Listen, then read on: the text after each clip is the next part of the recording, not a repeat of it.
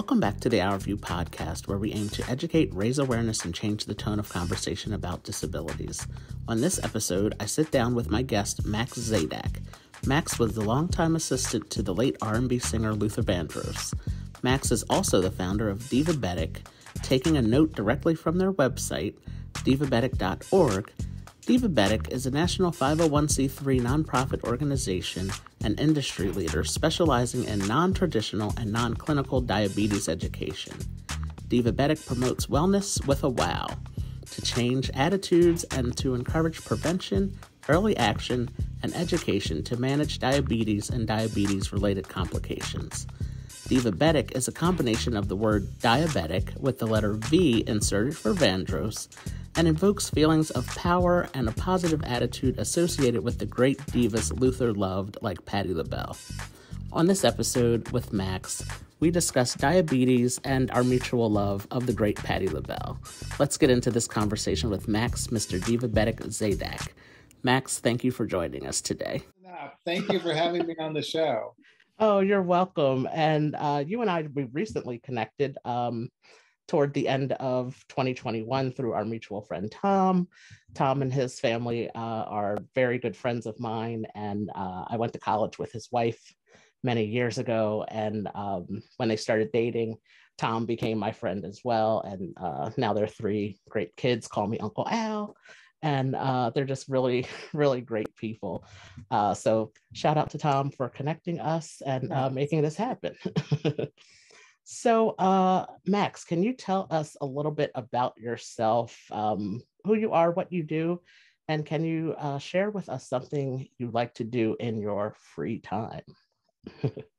All right. Well, I'm the founder of a national nonprofit called DiVabetic at DiVabetic.org. We specifically try to change attitudes about living with diabetes or being affected with it or at risk of diabetes and promote healthier attitudes around that and try to help people learn how to prevent the complication. In my free time, I'm usually lately, because of what's going on with COVID, I've been reading a lot. I write a lot and I love tennis and recently even picked up pickleball. So up until a couple of years ago, I played a competitive indoor volleyball, but then I got injured. So I'm still struggling at times, managing pain as I get my recovery. And I know you dealt with that too. Just how do you deal with pain on a daily basis? So been trying to just stay positive through all of this. Yes, and that is definitely a struggle that I face, especially here living in New Jersey, and it snowed earlier this week here, and the cold weather really tightens everything up in my body. So today is a pretty rough day as far as discomfort goes in my body, but pushing through, and I gave myself some extra time to just lay in bed for a minute, and before I got my day started, and just got it moving. So, and I could relate. I mean, I have psoriasis and I have psoriatic arthritis. And then when that injury happened, I do notice the change with the weather. Mm-hmm. Yeah, that definitely impacts me as well. Especially the sharp temperature changes. I think over the weekend we were, in the 60s or close to 60, and then it dropped to 15 overnight and snowed. So that really sharp, drastic change in the weather really sets my body into a tight and tense type of situation. So I definitely can relate to that as well. The thing I have to just say to that, though, is that, I don't know for you, for me, like if I push through some of it, like if I really, I always feel better on the other side. Like if I actually get up and do the stretches that I'm supposed to be doing, or, like even today with the rain in New York, I live in New York City, I made sure I got out and moved a little bit, even though I was experiencing that discomfort. And so, I think that's just a personal choice, but I have to say, like, I used to take a group fitness class before COVID hit, and that instructor was always at the end of class would say, put another one in the books. And I just love that idea that there wasn't a judgment to it. It didn't matter how hard or I worked, or if I didn't work out that well that day. It was just the idea that I came and I did it. And it's just something about that has been such a positive booster for me. And I keep that in my head as I go through my own personal fitness now. Absolutely. And I think for me, and I've heard other people speak very similarly and saying that, when your body is hurting, I think a natural response is to just lay and relax. But at the same time, when you move, like you said, you feel better on the other side of it. So to move and get active, I think is, although difficult at times, it is sometimes what our body needs to do just to work through it and get through it. And, so I definitely relate to what you said. And I like that. Put another one in the books. It's it's a really good one. So can you tell us what, can you share with us what diabetes is, and some current statistics of how many people diabetes impacts, in the United States or around the world? Right now, I mean, I think there's like, 81 million people today are living with what they call pre-diabetes, which is considered the first sign that you could be leaning towards a diagnosis of type 2 diabetes. So that's like a huge statistic where the American Diabetes Association lowered what the normal quote unquote blood glucose range should be. And so now more people want more people to be a little bit more hypervigilant of trying to prevent or delay a diagnosis of type 2 diabetes. I have diabetes in my family. I have a brother who's living with type 1 diabetes. I have my grandmother on my mother's side had type 2 diabetes. And so I think, I don't know the stats on type 1 and type 2, but obviously it's several million people, and it's becoming more and more predominant in our culture today. And the difference between my brother's type 1 diabetes versus type 2 diabetes is that my brother's pancreas stopped working. So right now, you and I have pancreases that produce insulin when we eat carbohydrates to help us modify our blood sugars. My brother's pancreas stops, so he has to give himself insulin therapy in order to keep his blood sugars in a target range. And people with type 2 diabetes have a pancreas that's not working as well as someone who isn't living with diabetes. So their pancreas is still working, but it might need a little help. And that help could come in the form of insulin therapy too. It could come in the form of oral medications, or it could come in the form of modified lifestyle behaviors, which could help then their pancreas adjust to helping them digest the carbohydrates. And diabetes to me is really an intolerance of carbohydrates and the need for us to be helping ourselves deal with that in the healthiest way possible. And I think the day-to-day management of managing either type 2 or type 1 diabetes is difficult, and it takes a lot of perseverance. And so that's what we try to focus at my organization. And we didn't get to mention this, but I started DiVabetic because I worked for Luther Vandross. So I worked for, a lot of people today don't know who he was, but at his time, he was a pretty phenomenal singer, songwriter, and producer. And I was lucky enough that I was working in theater when I got a call to go on tour with Luther back in 1993. And after that, I became his full-time assistant. He actually moved me to New York City.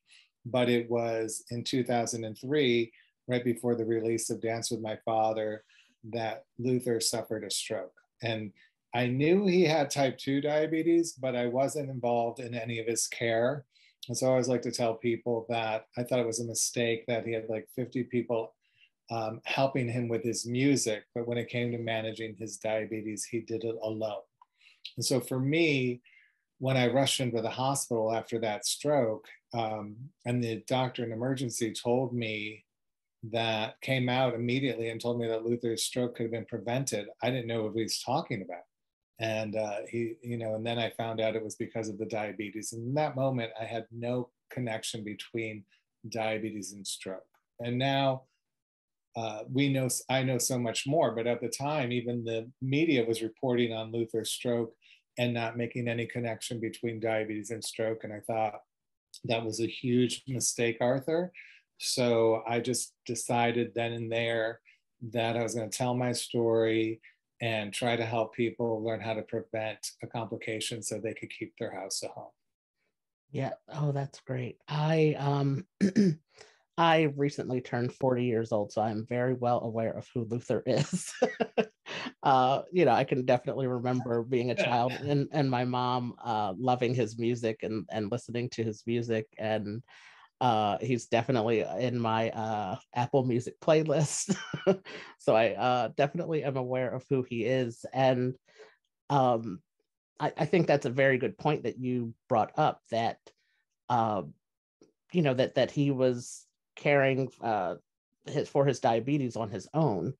And, a lot of times it takes, family and friends and other people to really check in on you and make sure that you're doing the right things and eating the right things when you have, when you have diabetes. And it's really, it's great that you have created DiVabetic. And can you share with us a little bit more about DiVabetic, and especially how you created the name? I love that story. And, and just what further tell us what your mission is and your vision for DiVabetic.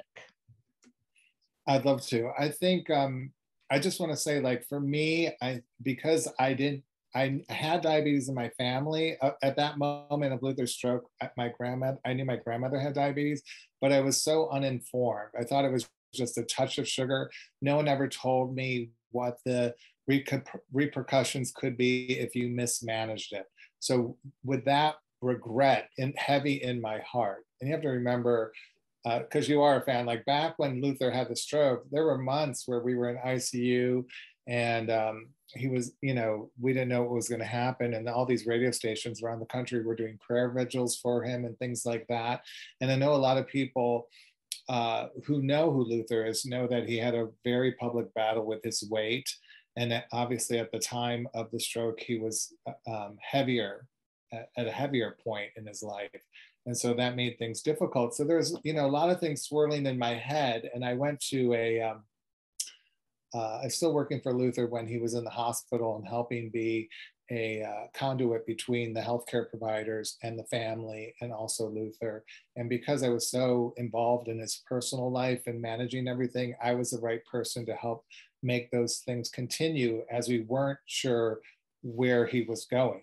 And so there was a Luther tribute concert in Madison Square Garden, and Patti LaBelle, who was a good friend of Luther's, was on stage. And in the middle of her song to Luther, that she did as a tribute, I think was Power of Love, she stopped and she admitted right there on stage that she had diabetes, type 2 diabetes, but that diabetes didn't control her. And I looked up at stage and I just had that aha moment about just continuing the conversation, being so outspoken and vocal about diabetes, and seeing how she was so glamorous and beautiful with like the hair and the makeup and the jewelry. And I thought to myself, you're not a diabetic, you're a diva. And that's when DiVabetic popped into my head. And when I got home from the concert, I wrote out diabetic with a black marker. And then I took a pink marker and I put a V in between the I and the A and made it DiVabetic. And I realized the V stood for Vandross. And I also realized that being a diva meant speaking out about your diabetes and having more discussion, like I was saying, like instead of doing it by yourself. And I think this applies to anything, even my psoriasis, like owning, being able to talk about it, allowing yourself to be vulnerable and open up about that in order to ask for help is so important to anyone's kind of self-care routine. Especially now, even with mental health issues we're dealing with, for you to talk about the isolation and the loneliness and to be able to put some of those ideas on paper or out in discussion to see what your friends and family or seek professional help to deal with it. And so I created a t-shirt with the word DiVabetic, and on the back of it, I put "Sugar's a bitch, not me." And so I began selling t-shirts to raise money for various diabetes organizations. And I would go set up a table up at the Apollo Theater. I would do outreach there. I would just go all over the city with my table and selling t-shirts and hats with those sayings on them. And people said, what else do you do? And I wasn't quite sure what they meant. And then I stumbled onto two women living with type 1. And so I began doing support meetings for all types of divas and dudes. So instead of just saying we're doing type 1 or type 2 or pre-diabetes or a lot of diabetes, we're for everybody. And so just coincidentally, I had an idea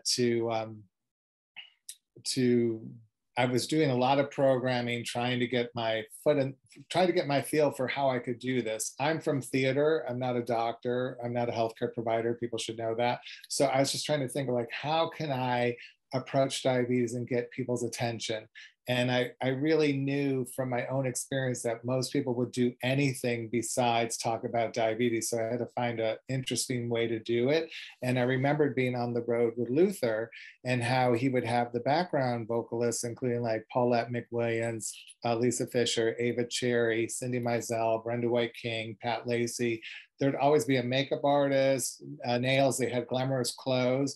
And they seemed every time like they got out of the makeover chair that they had a great attitude. And so I came up with this idea to combine makeover services with education and have women and men be able to get free makeup, hair, mini massage, safe manicures, just pampering services, image consultations.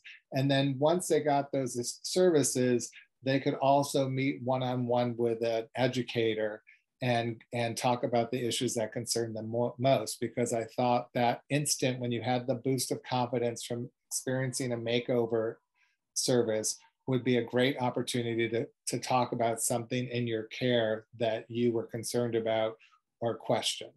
And I wanted to do that on a national level and travel back to the cities that I had toured with Luther as a thank you to the fans, because he changed my life and they changed my life. And that happened because they loved my boss and his music and played it. And so I just wanted to go back and urge all the fans who had diabetes or had family members with diabetes to do everything they could to prevent what happened to us and keep the music alive. So I was able to, for like 4 years, I toured nationally with DiVabetic Makeover Your Diabetes.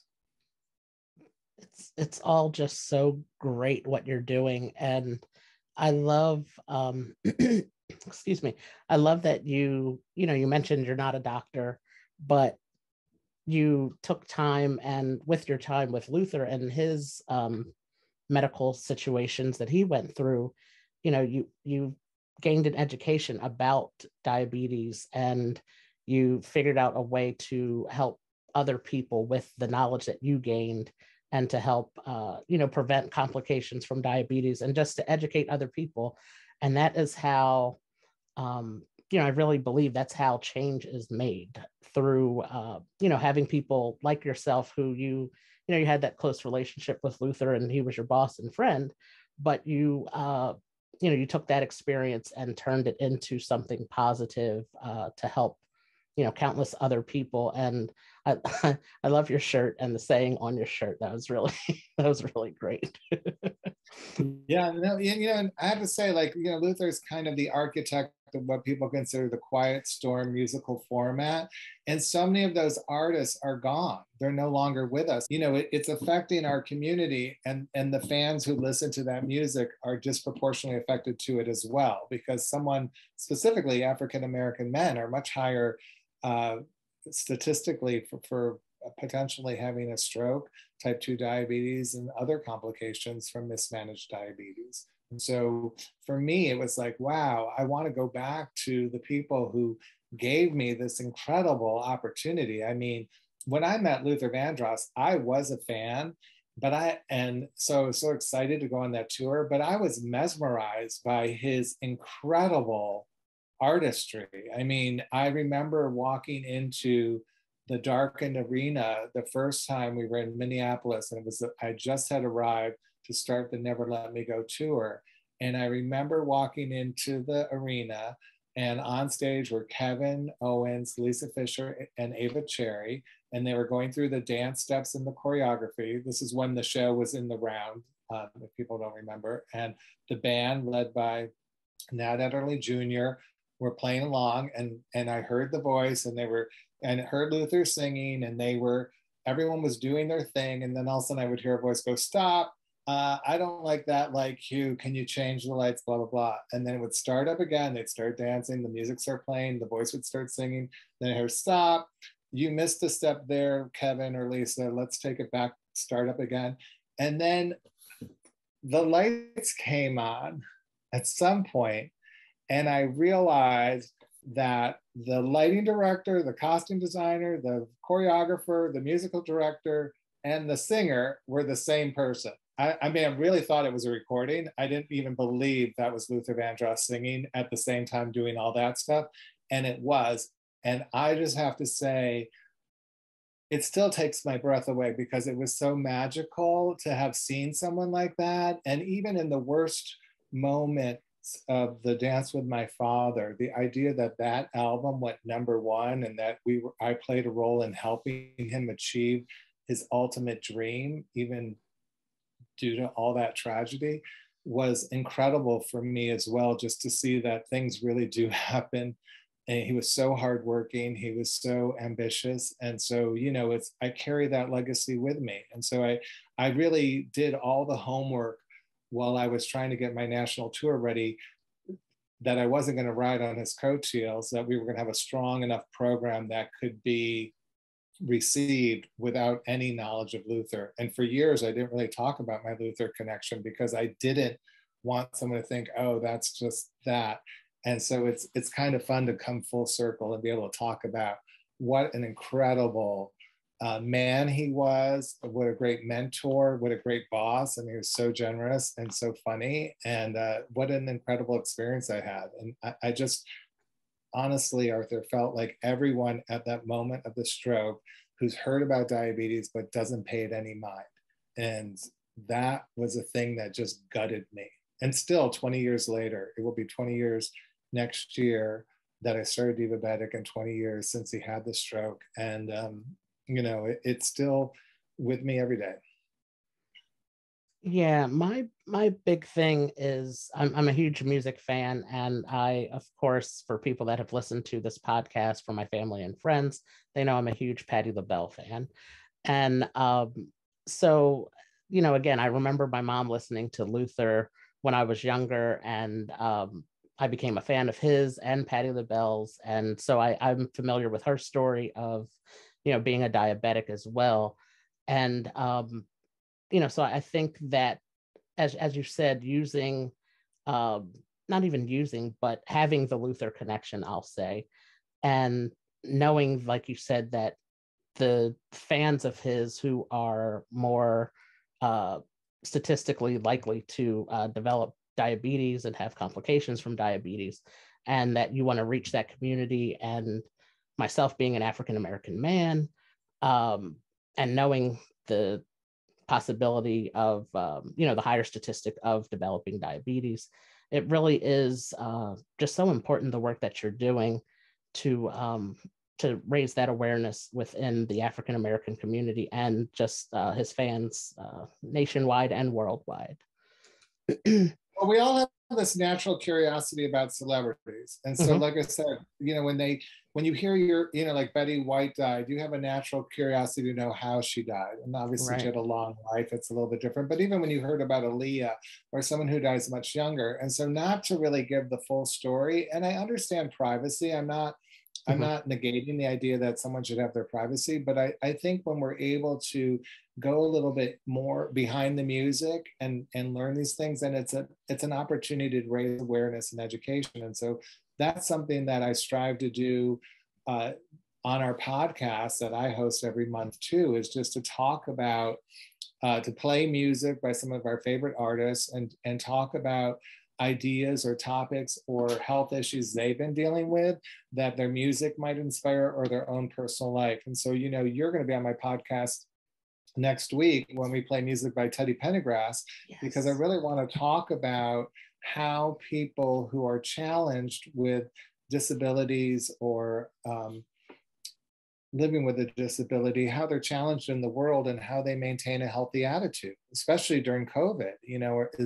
We know access isn't what it should be still, and keep fighting for that every day. I was in the grocery store the other day and I couldn't believe how many things are on the higher shelves. I mean, how do you get the foods you want or even reach past the oranges to get to the apples if you can't?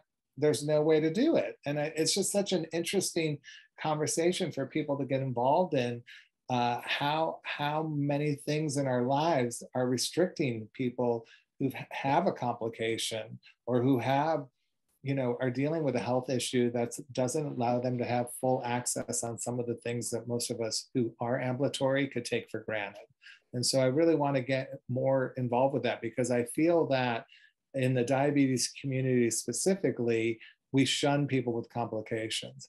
Everyone will tell you that amputation, blindness, even Alzheimer's now is becoming more of a topic, but kidney disease, it's a stroke, kidney disease, amputation, blindness are huge complications that are pretty common and well known in the diabetes community. But how we bring those people back into the fold and allow them to come into our community without placing the shame and blame on them is a whole different conversation. And so I because we do more of the glitz factor and we're glamorous at DiVabetic, I think we should be the front door of welcoming people in. And so you're going to help me kick off this year.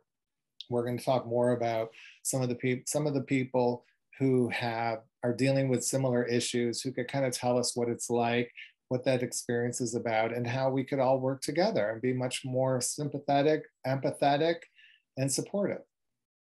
I was so excited when you sent me an email to say that Teddy Pendergrass's music would be featured on the same episode that I would be on. I don't know if you can see on the bookshelf behind me, but the very first book here on the bookshelf is Teddy Pendergrass's book.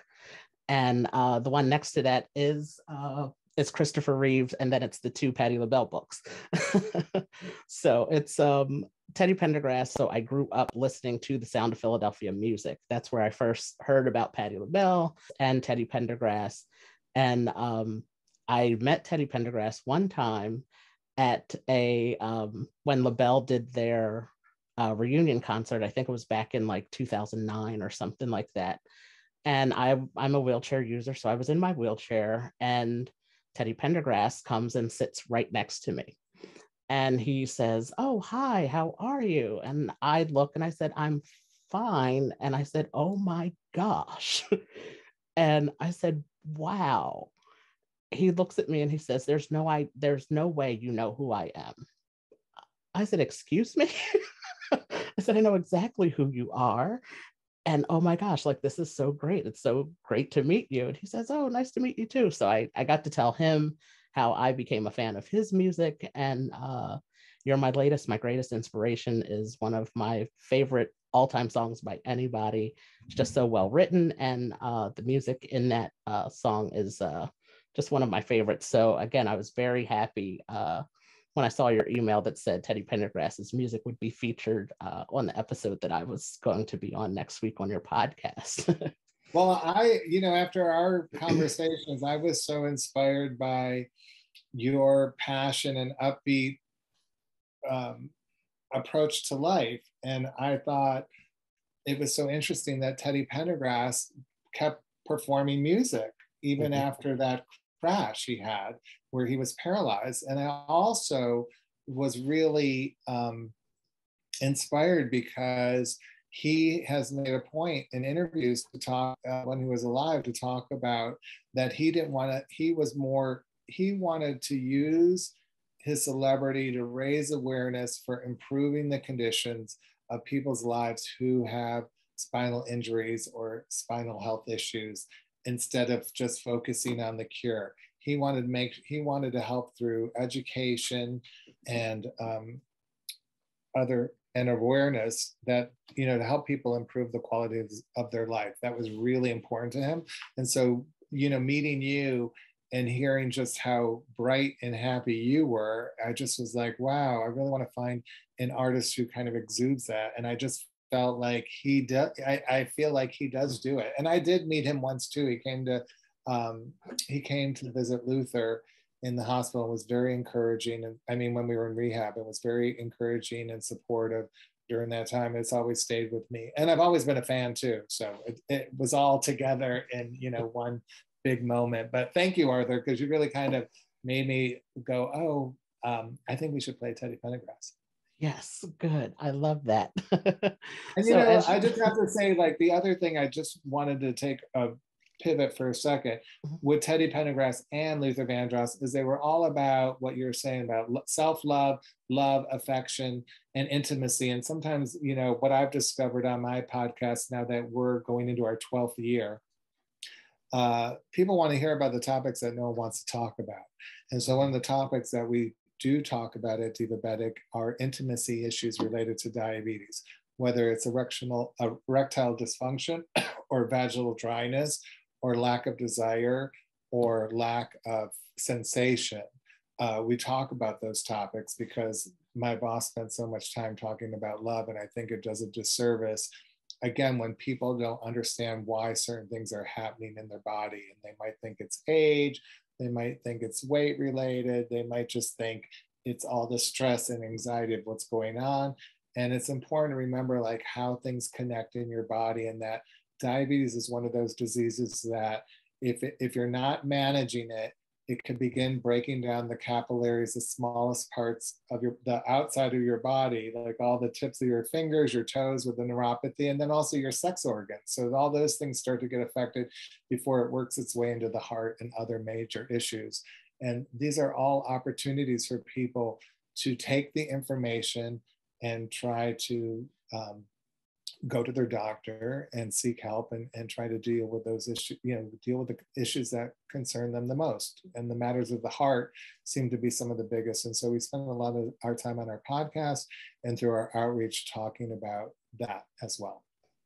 And as you said, all of that, it's so important. For me with this podcast, I started it a little over a year ago.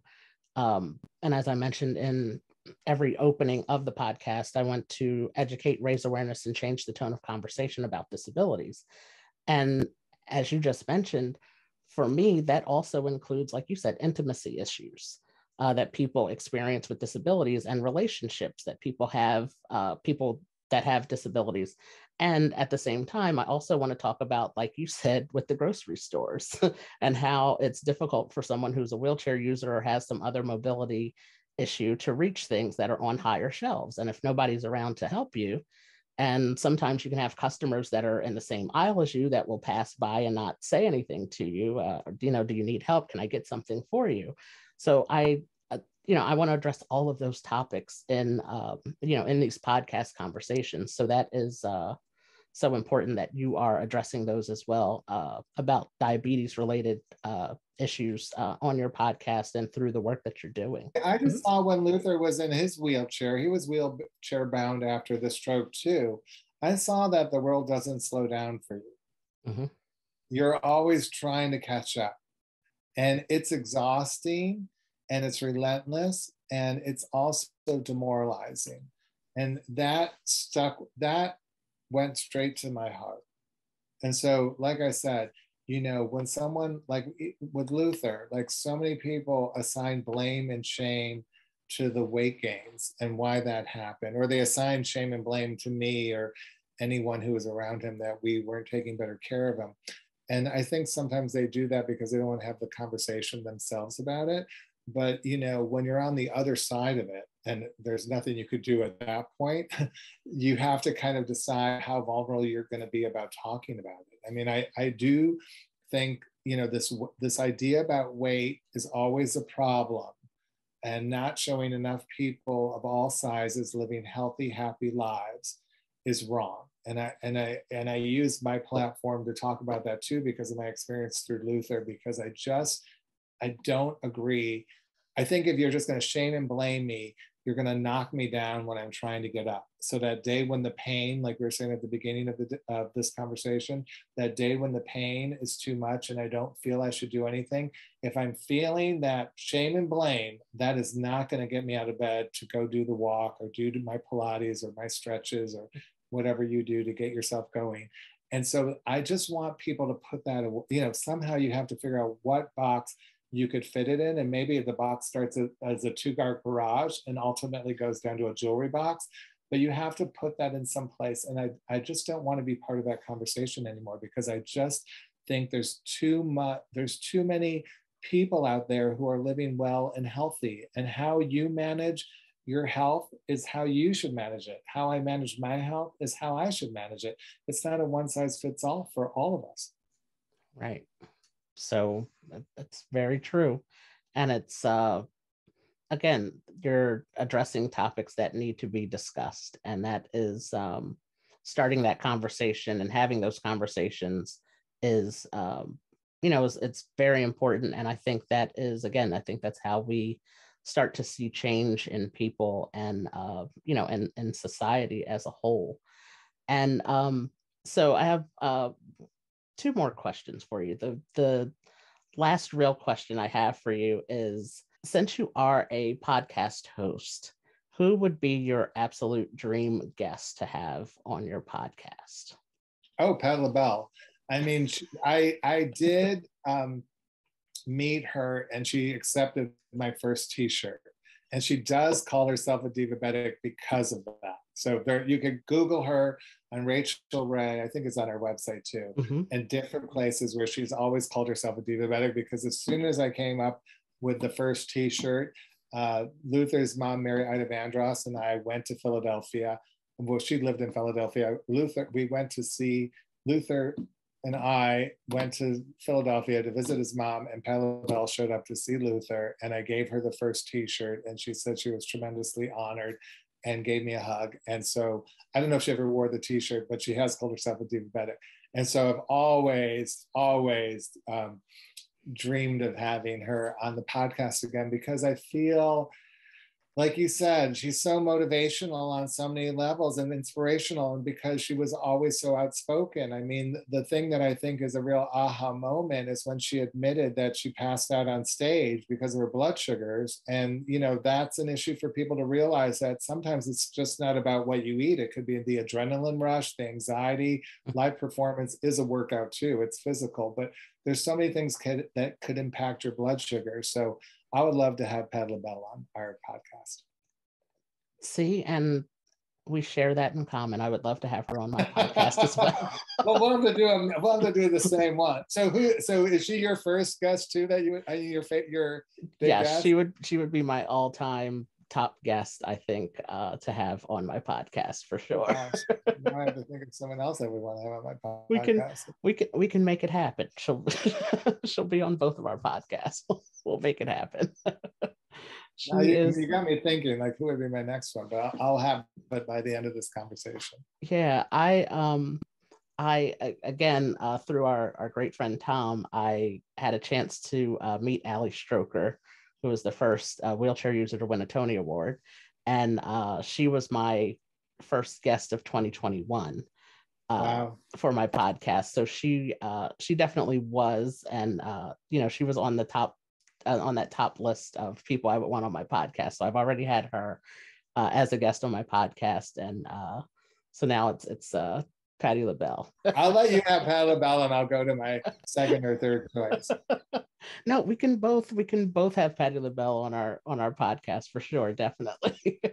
To wrap up this conversation, in addition to the podcast, can you share with our listeners where they can find your podcast, how often you put out episodes, and also anything else that you have coming up this year with the DiVabetic nonprofit? Absolutely. So we're at DiVabetic.org. Our podcast is available on Blog Talk Radio as well as iTunes. And it's even like on the FM player. If you Google DiVabetic Podcast, you could hear it for free anywhere. And we've got, I think I have like over 200 episodes in the vault. Also have a YouTube, Facebook pages, Instagram, and Twitter, either as Mr. DiVabetic, which I'm known as, or as DiVabetic that we're posting daily. I mean, the thing about the podcast, I have to say that's been so wonderful is every year we team up with another guest that I've actually had on my show. Best-selling author Tanya Kappas is a mystery writer. And so for a while I was doing a podcast series called Don't Let Diabetes Kill Romance, where we would partner a best-selling romance author with an educator to talk about intimacy, love, and relationship issues related to diabetes. And then I met Tanya, and since she was a mystery writer, she didn't really fit the format. So I had this very innocent idea like, oh, we should do a mystery show. So every year now, for 7 years, I write a mystery podcast. And I use all the people who work with me at DiVabetic, our educators, our stylists, all come on and they play different characters. And we educate people to be detectives about their diabetes, which means like, you know, if you see something going on, say something, check out put together some ideas, go back to the authorities, which are our healthcare providers, and see if you could seek a solution. So look for the clues about why you might be having a high or low blood sugar, and then follow up through, like a detective, about how you could deal with it versus just denying it or getting too frustrated.